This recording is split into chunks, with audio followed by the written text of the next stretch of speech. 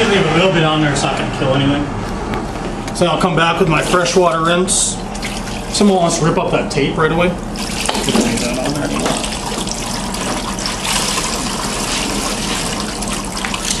It's okay to touch like the tape where like the stripper was, you know, like that's not gonna hurt.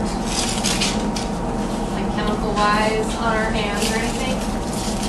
Technically you should use gloves. Oh, okay. If you don't want to tag for gloves. Okay. I mean, if you touch a little bit of it, you're not gonna.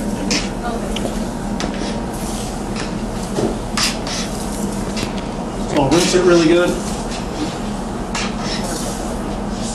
This is just straight water.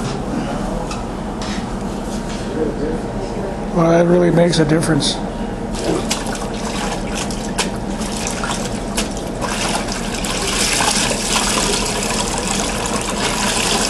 So the biggest thing is dwell time with that chemical. Let that stuff sit at least 10 minutes. Like you said, if you can do it longer, definitely do it longer.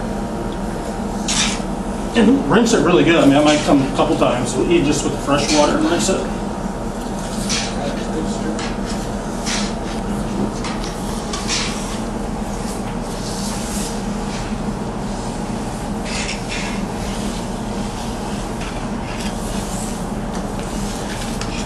I'll see most time when you're doing jobs, you're going to have tape on the floors.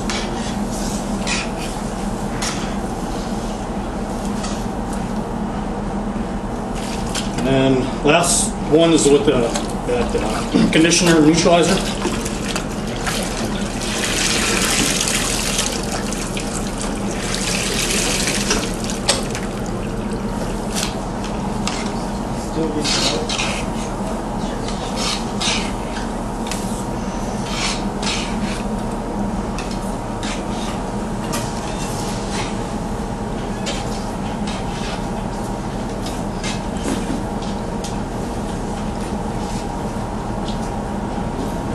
I might do that twice again too.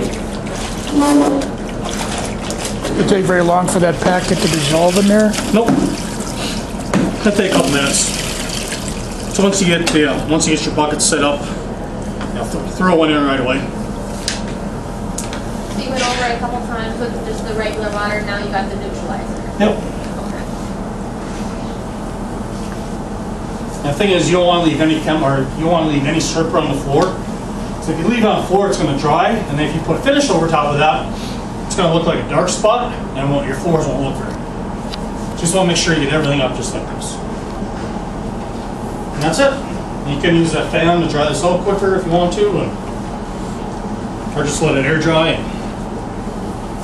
I'll see if you got a fan, you probably want to use it to get it dry quick. You can kind of see what we did. That's how you want the floor to look, is all white.